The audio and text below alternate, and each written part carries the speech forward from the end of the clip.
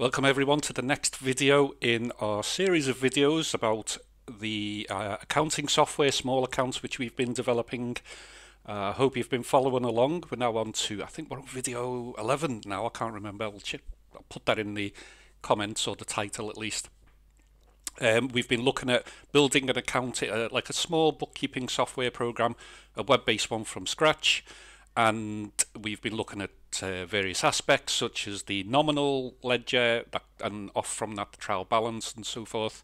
Today we're going to go in a slightly different track. We're going to look at another part of the accounting software backend, and that is the glamorous world of stock control.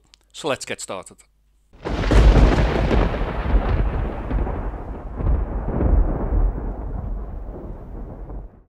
Stock control.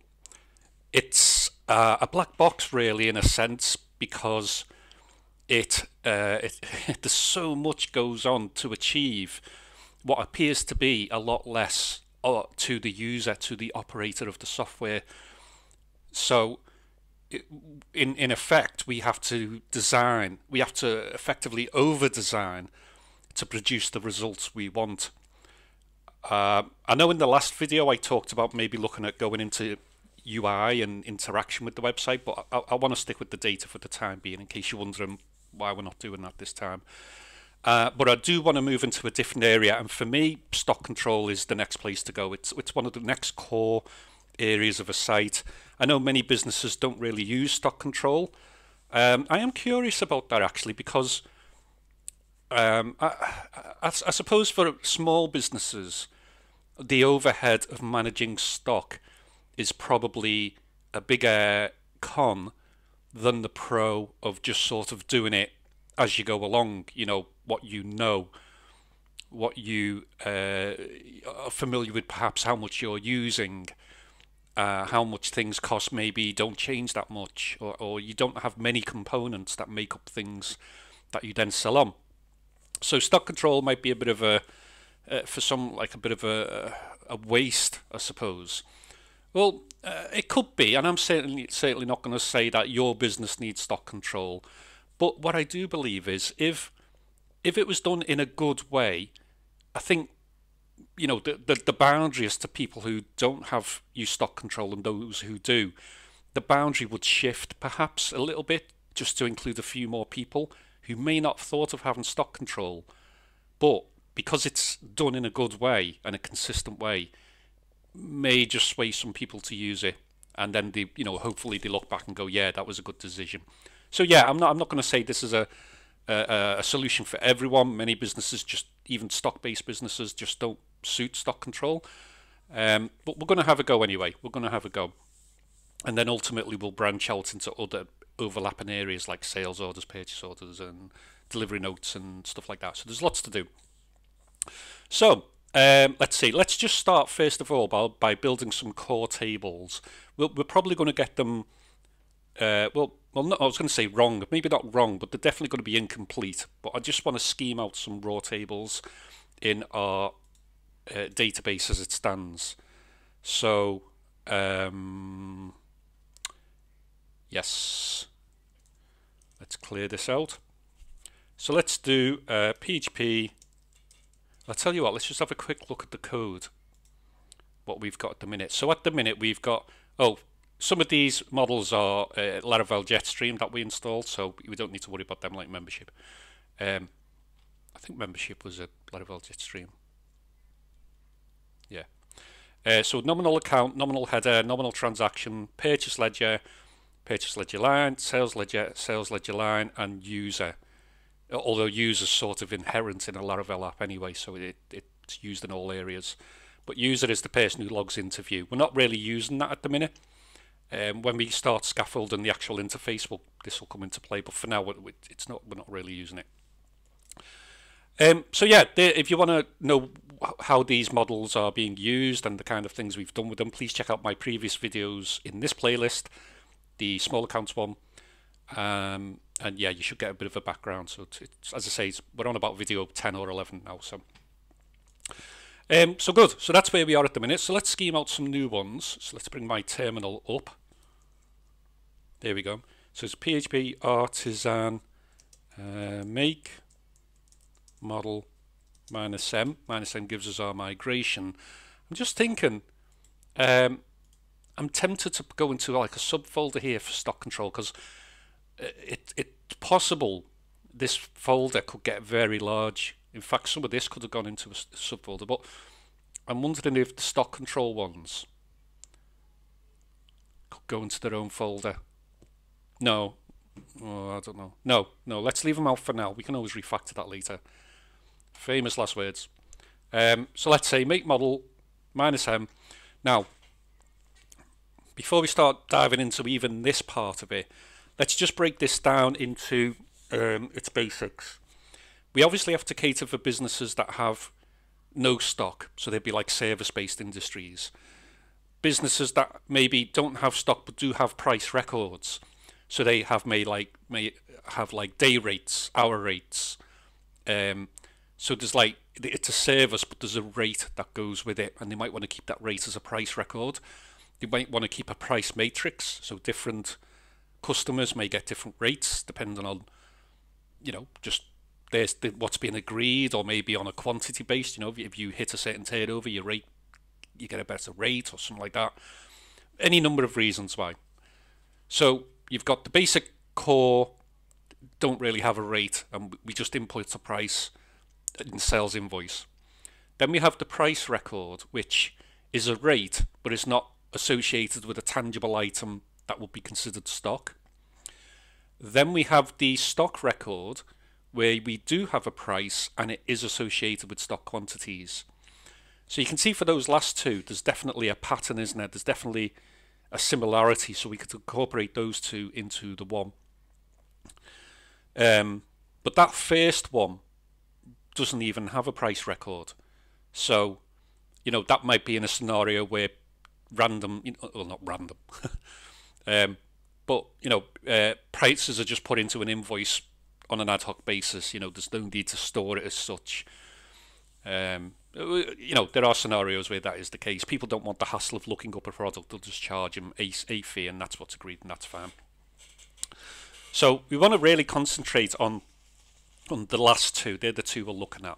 Let's see, what can we do? See, the other thing we need to bear in mind is like things like bill of materials. So, if you could be a business that takes component A and component B, you apply your own service to that to produce product C, and you sell product C. So, is that a process we factor into the accounting program? Well, yeah, ideally that would be something in there as well. So then that's a process that needs to be incorporated into the accounting softwares. So there's lots to do. There's lots to do, and this is certainly going to be the first of many sub videos of this particular section of the site. But let's just start with the basics. So let's start first of all with you could have raw materials, you could have finished products, you could have components. There's all different things they could be called. So I think we need to generalize that, which is difficult to do. So I'm going to call it item. Just very simple. An item is any raw material that is used in a process to make another item, or even just directly sold on. You could buy an item in, sell it out for a profit, hopefully. But the item is also the finished product of a combination of one or more items and no or some service. So the item is also the finished product that can go out. So basically it becomes one big table of items. Some are used as part of, as ingredients, shall we say, for components. Some are just sold straight on. But some items are the finished product that you sell. So we're going to call that item. Very straightforward. So item is effectively the price record for the item. The item table is it's like the header information. So let's see, to illustrate this, let's say it's a friend of mine used to work in a fencing place many years ago, and he had an item called a timber sawn post. That was a fence post. So that could be an item. A timber sawn post could be an item, and they just simply sold it on as a sellable item, and that was how their stock control worked. So that could be an item. An item could also be what could you buy in bulk and use a bit of? Maybe a sheet of aluminium metal.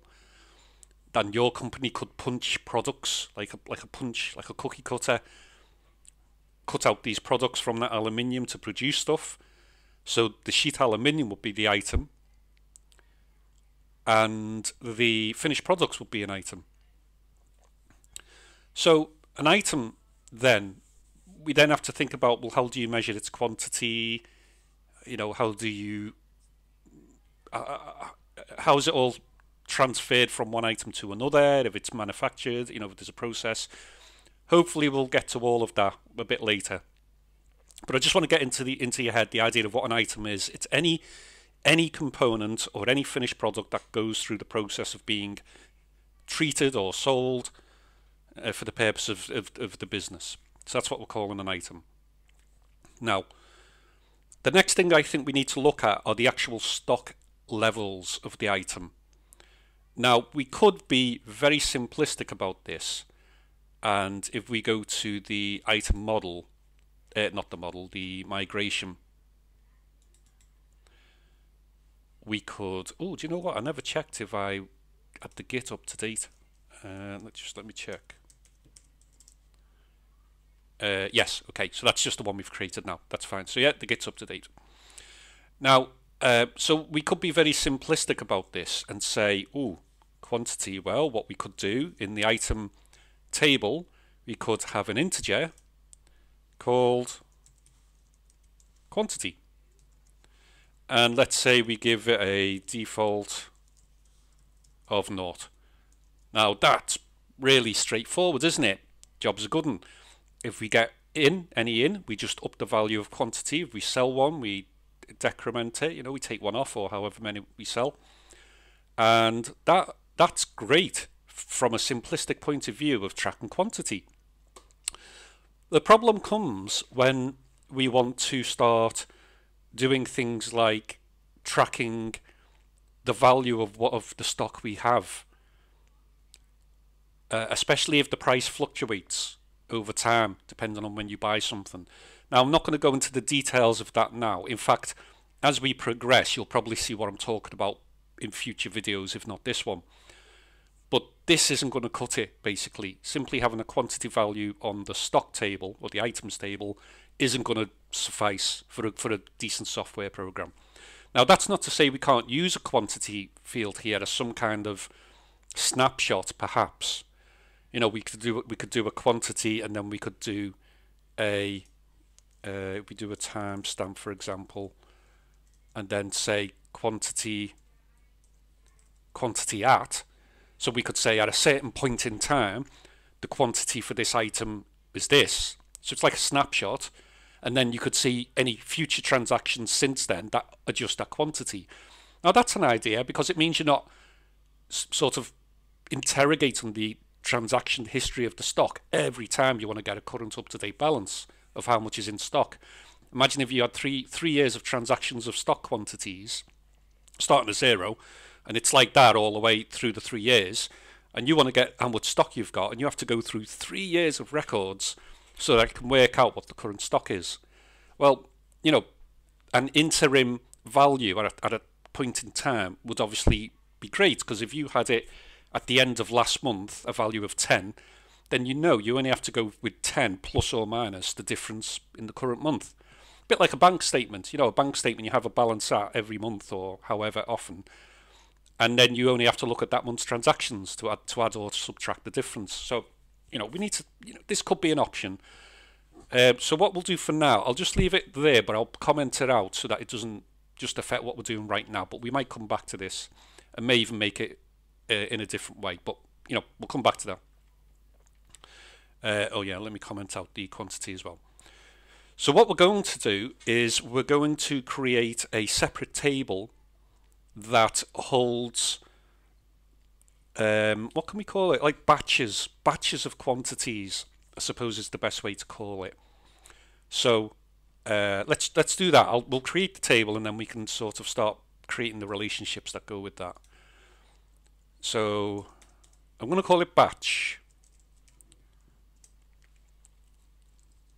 Okay. So a batch is definitely going to belong to an item, because a batch of an item can only be for one item. So we know we can put a item ID in here. Now, a colleague who I work with, he is a big fan, and he's quite right. It's something I don't do. He is a big fan of putting the foreign key constraints in the table schema, and I should do that. I've never really got into it, to be honest. I always just sort of rely on the code to do it. If I think on and I do a bit of research, I might sort of come back to this in a future video and add some constraints in there. For now, we're just trusting that the code will do it, but it's something I need to do. So anyway, so yeah, a batch definitely has to belong to an item ID. So on that basis, let's go to the models, and we can say public function item. Ooh, what happened there? Public function item return this, and it belongs to item. Okay, very straightforward. Conversely, the item can have many batches. So public function batches, and we can return this has many batch. Okay, so that's nice. That fits in nice with our schema as well. So the item has many batches, so the batch will have the foreign key. So that's fine. So the batch then, let's have a think about this. So remember we said the item was the price record. The batch is in effect the like the ledger entry. If you looked at the previous videos as to how we dealt with the ledger, the item is like the nominal account. So like sales or purchases or bank account. And the batch is like the transaction table. So, you know, £10 in here, £20 out there. The batch is like a quantity movement for the value. But the difference is that because it's a tangible quantity, and because the value is associated with the bought product, we have to treat it a little differently. And you're going to see that as we go through. So let's say we order, and this will eventually go in the purchase orders when we get to that. So let's say we order 100 of a particular item. So the batch will store the item ID. Obviously the timestamps will track when that happened.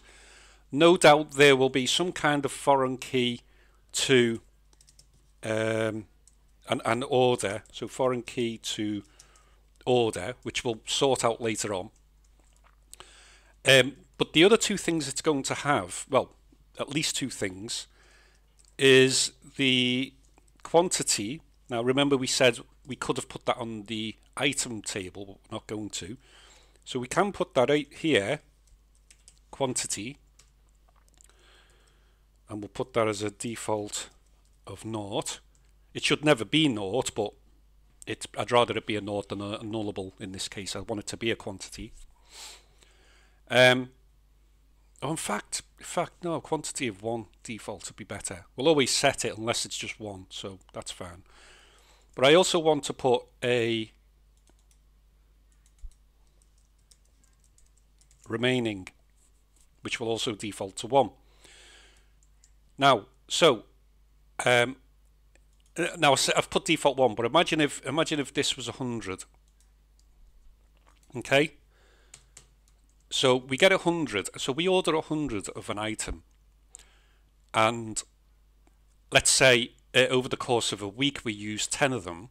So what will happen is somewhere, we're going to in a minute create another table for how that stock quantity is used. But then this batch is where we keep the balance. So we'll say we ordered 100, but now remaining, because we've used 10, we only have 90 remaining. So this will always remain the original order quantity. That never changes. But this one will change based on the usage of the item. Now, why is that the way we're thinking of doing it? Well, let's add another table here. Another field, sorry. Now, I always like to put money even as an integer and then multiply it or divide it by 100 accordingly, because integers just store better than fractions, in my opinion. I think I did it with the other. Did I do it with the other fields? Yeah. So I did it here, divided by 100 and multiply by 100. So yeah, it's sort of what I do. So let's close that down.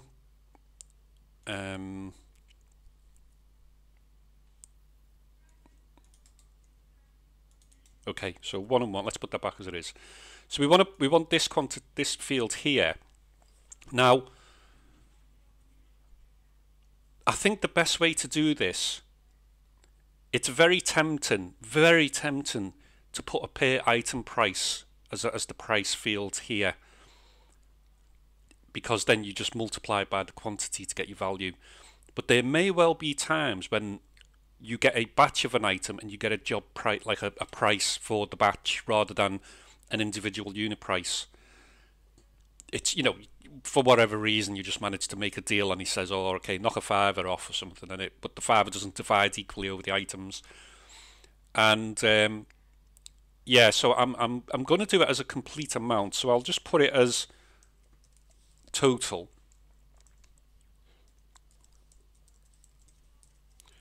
I am going to just put that as naught. It always will be set manually anyway, but I'll just put it as naught. Just for argument's sake. There may well be a situation where it is naught, but we have to track the stock, but for some reason we've got it for 0, so, you know, that works. So now, the reason why I've got the total is, let's say we get the 100. So that will give us 100 there. But let's say it costs us, I don't know, let's pick an arbitrary figure, £82, £82.45. Now obviously if you were to divide that by 100, you would have 82 pence 0.45. This isn't going to work, is it? And because then you have to start dealing with fractions of pence, and you know, rounding issues occur. And you know, we're not saying we're going to completely eliminate rounding issues, but we want to give ourselves a fighting chance to keep an accurate record. So what I'm thinking is if we put the total in for the 100, and then whenever we want to sort of get a price, we just sort of use a simple formula. So let's say we've used, let's take an arbitrary figure here, so let's say 86. So let's say we've used 14. So we know if ever we want to get a price of what's used or what's left, we basically say it will be, in this case, 86 over 100, which is this figure here. So proportionally we have 86 left of the 100.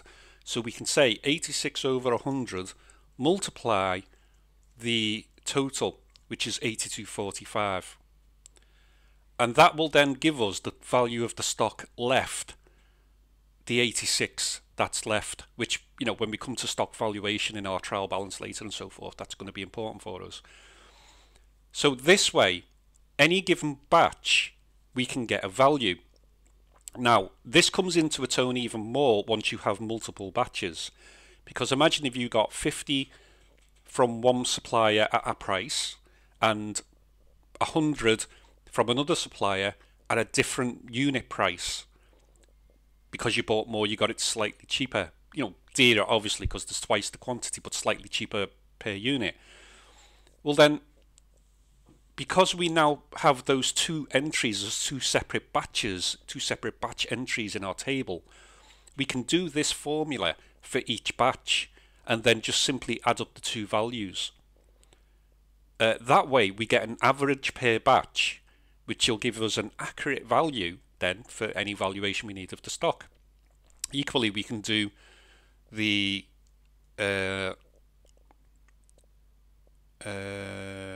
how would we do that? 100. If we wanted to see how much was used, we do 100 minus 86, which is quantity minus remaining, all over quantity multiplied by the value, and that'll give us the value of what's been used. And again, if you're using a accrual-based system for stock control, which we'll cover another time, but basically you could buy a load of stock in this month, but you only account in your profits the cost of the stock that you've actually sold in this month. I think that's called the accrual method. So you'd need to know the cost of the stock you've sold, which in this case would be the 14. So there's different reasons why. Now, I'm assuming you may have some knowledge of accounting in order to sort of be watching this video. If you're a complete, novice, that's fine. I'll try and explain it as best I can. But, people go to college for, months and years to learn this kind of stuff. So don't worry if you don't get it immediately.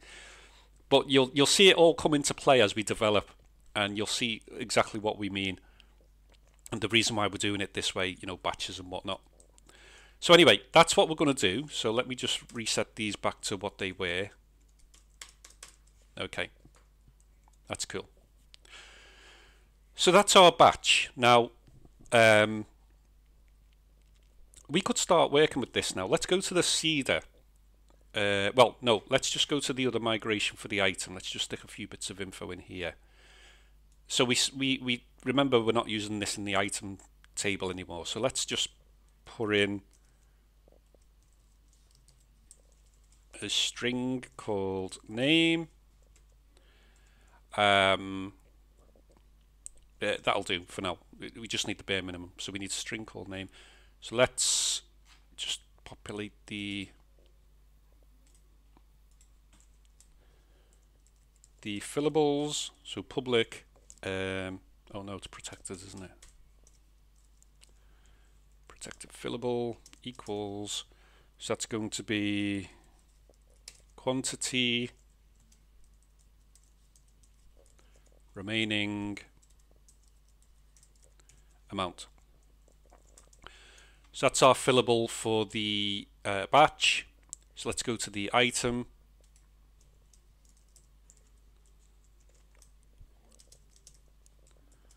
And here we're just doing name for now. Again, as I've said, this will pad out over time, but we just need to get the thing rolling. So now let's go to our seeder. That's not our seeder.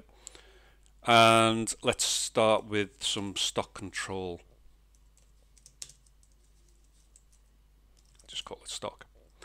So let's create a stock item first of all. So item equals item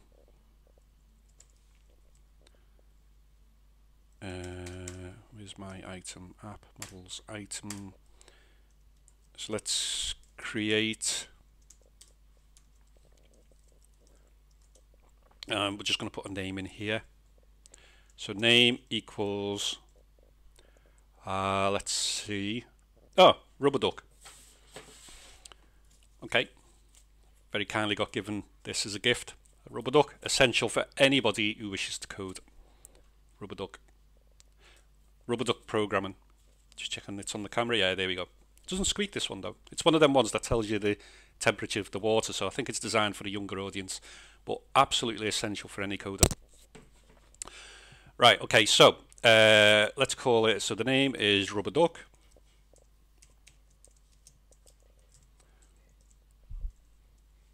All right, cool. So that's the item. So let's create some batch entries now. So we can say item batches create.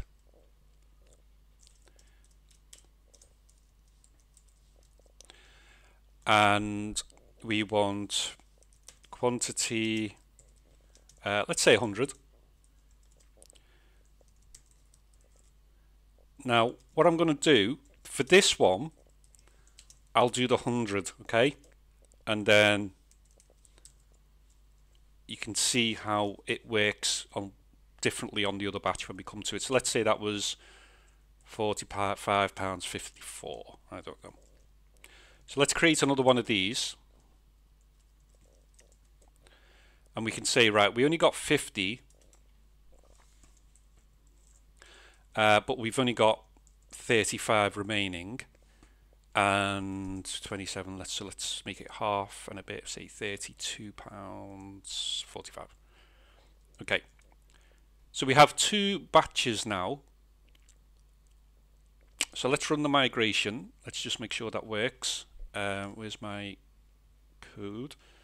So PHP artisan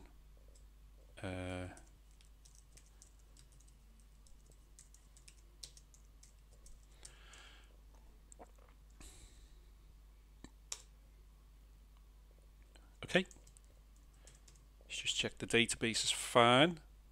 Should have 2 new tables. Yeah, there we go. So there's our item, rubber duck, and our batches. So item ID 1. So quantity and remaining 100.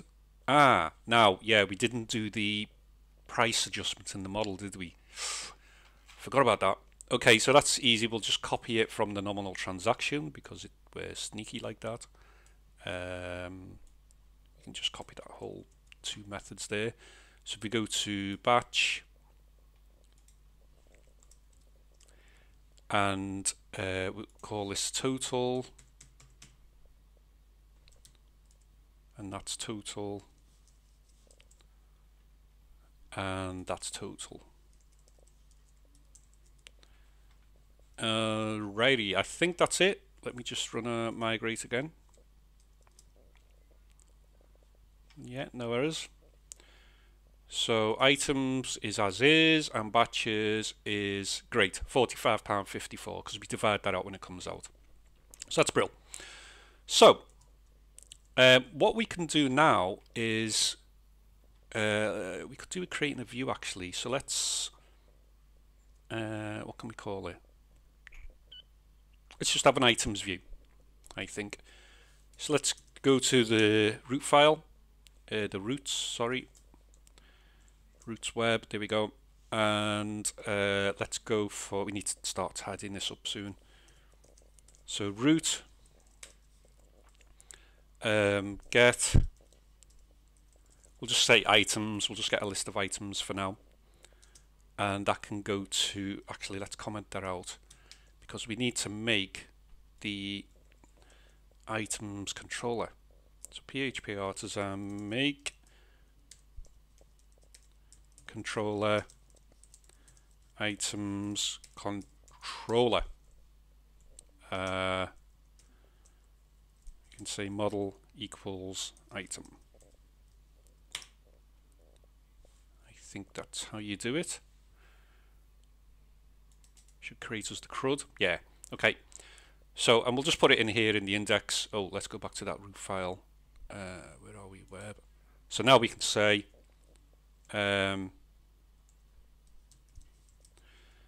items controller. Oh, no, actually, no, we need to put it in a square brackets, don't we? Items controller class, comma, index. Yeah, let's just remove that. Okay, cool. So slash items now will give us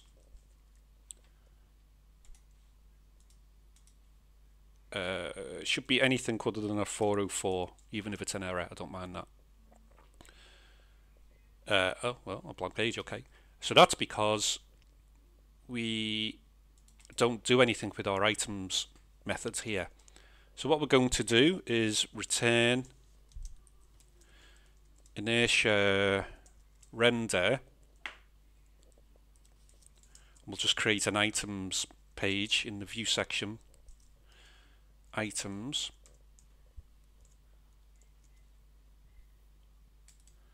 Why is that underlining? Oh, I need to change the return type. Yeah, okay. So let's go down to our pages.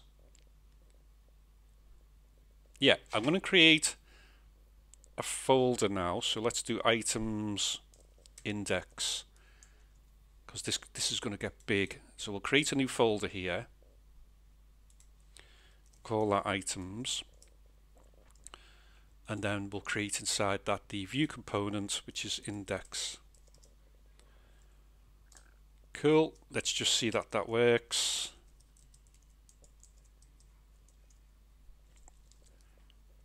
So if we reload that, we get nothing. Why do we get nothing? Error, cannot find module items index. Nope. Yeah. Forgot to compile, didn't I? So to put that back there. However, I've just realised partway through this playlist we moved across to Jetstream, which means we don't no longer use normal views. We use inertia, but I haven't changed them here. So that's some refactoring we're going to have to do at some point. Anywho, let's see.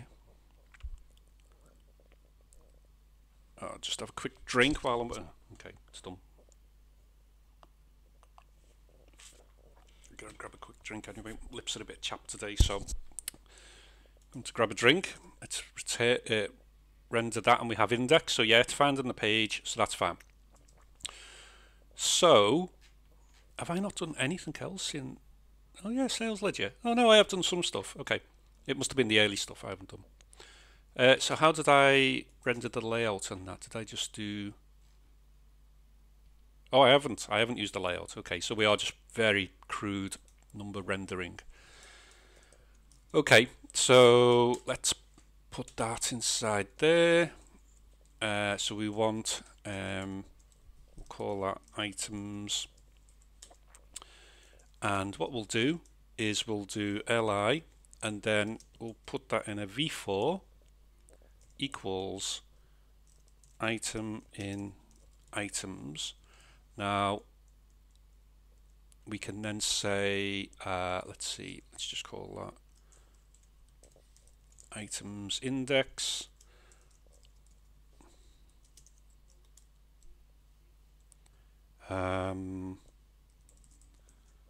Items type is array, default empty array. So let's go here and say items is basically item. Yeah, let's just get it all. What we do need to do is just add the batches as well. So with batches, shouldn't get any PHP errors with that. No, okay. So let's render this out then. So let's close some of these. Batch, nominal transaction, database seeder, page ledger, items index. Okay, so v4 item in item. So let's see, you're going to have the item dot name,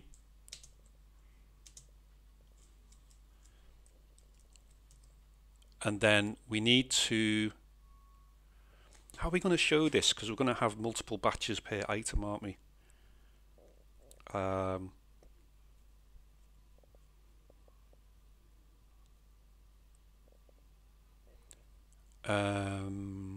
Okay, for now,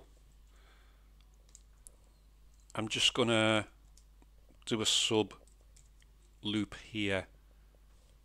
So v4 equals item batch in item dot batches, and then here we'll just do batch dot total.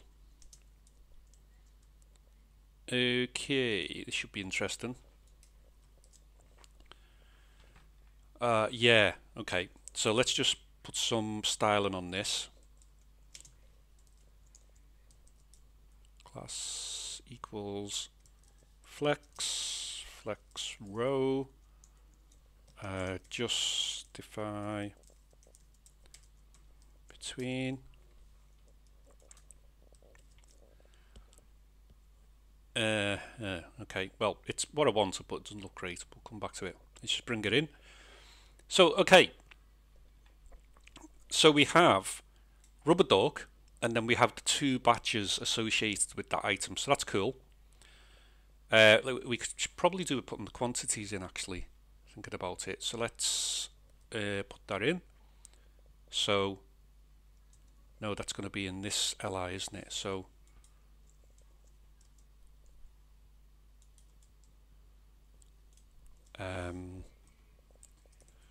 so div, so for each batch, you're going to have the batch dot quantity.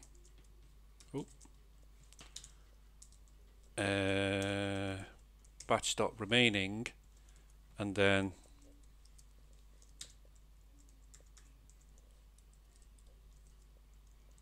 batch dot total. And again, let's just put a flex in there. I don't actually need flex row here. I think it defaults to that.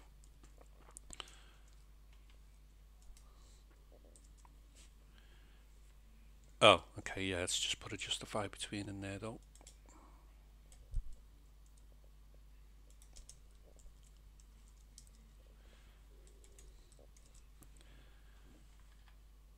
Okay.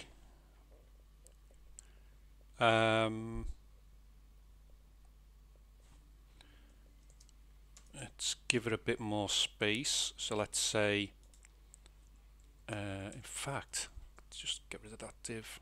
Don't need that.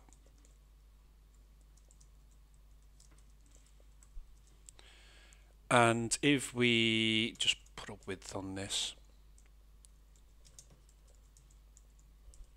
equals width.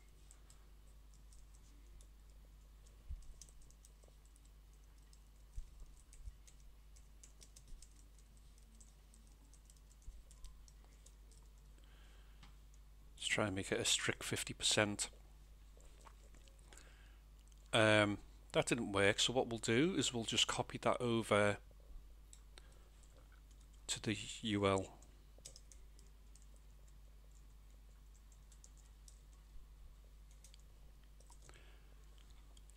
There we go. All right, that'll do for now. So, so we have the item, we have the quantity, the remaining, and the total original value of the quantity. Now, so what we can do now, for example, let's put some headers in here because what's going to be best way to do that? We do that on an li, and then if we just do 3 divs. So if we say quantity,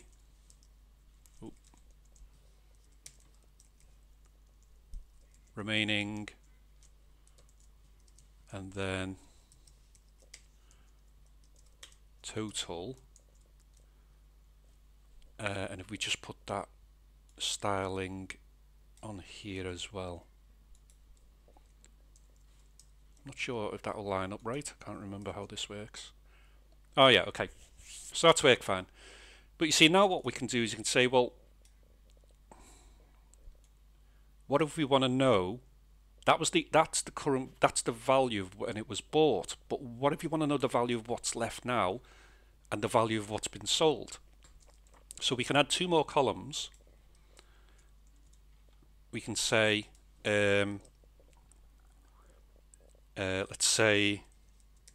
call it current and sold, and let's add 2 columns here. But here what we're going to do are effectively computed values. So if we go back to the batch model, and what we can do here is say, okay, public function, what did we say, current? No, let's change that to get. Oh, I am not called the shaky coder for nothing. Get current attribute, and then we can say, so let's put value in there. Actually, no, we don't want value because we're going to arbitrarily work out the figure. So we could say return this attributes, so the current is what's left, so that's quantity, no, remaining multiplied by this, no, this remaining over this, what's happened there? This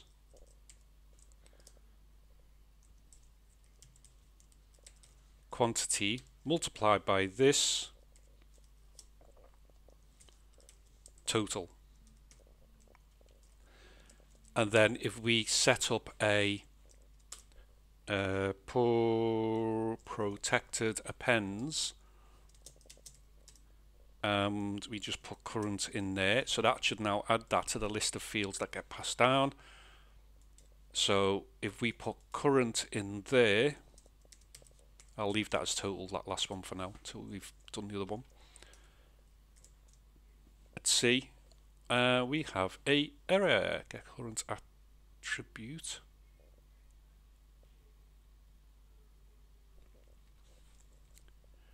Have I done it in the right model?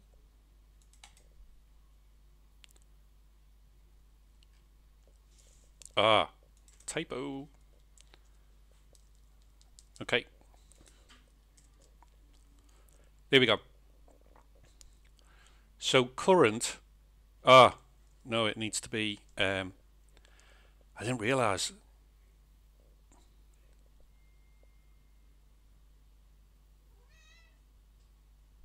Oh, I wonder if it's just this remaining to utilize the already divided by value.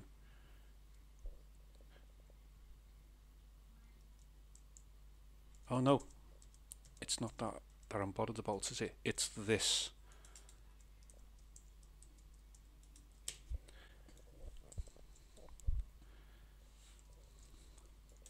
Is that right?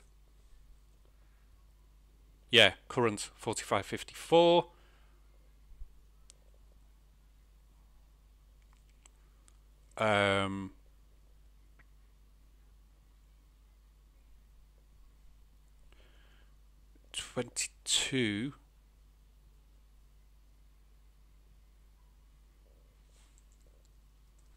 22. Is that right? 35 over 50 multiplied by 32.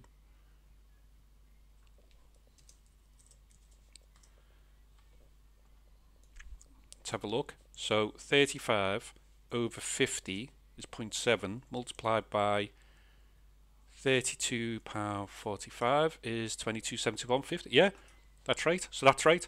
That is now the current value of the 35. Oh, excellent. So then if we do, the other one was sold, wasn't it? So we just copy that and say get sold attribute. And remember, the formula here was just to take it away from the quantity first. So we copy that, paste that, and wrap that in brackets.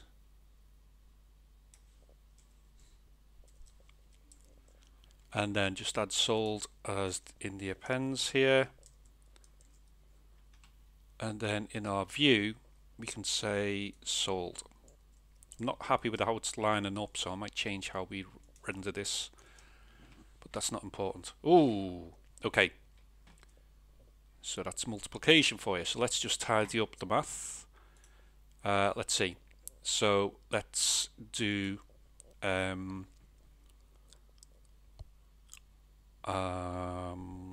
going to be the best way to do this?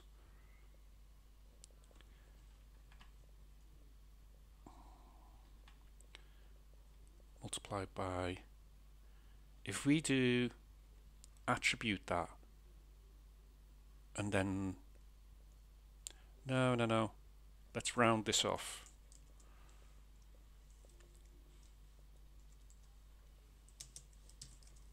I think that's how you do it.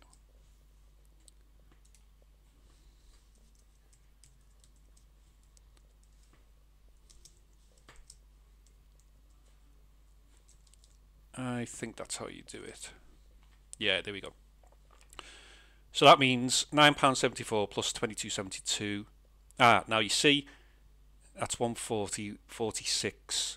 So that would be 32.46. So there is a slight rounding issue there already, just because we're multiplying by like a dubious number. But we're talking about a penny, and hopefully, you know, the rounding's never going to be more severe than a penny on any given transaction.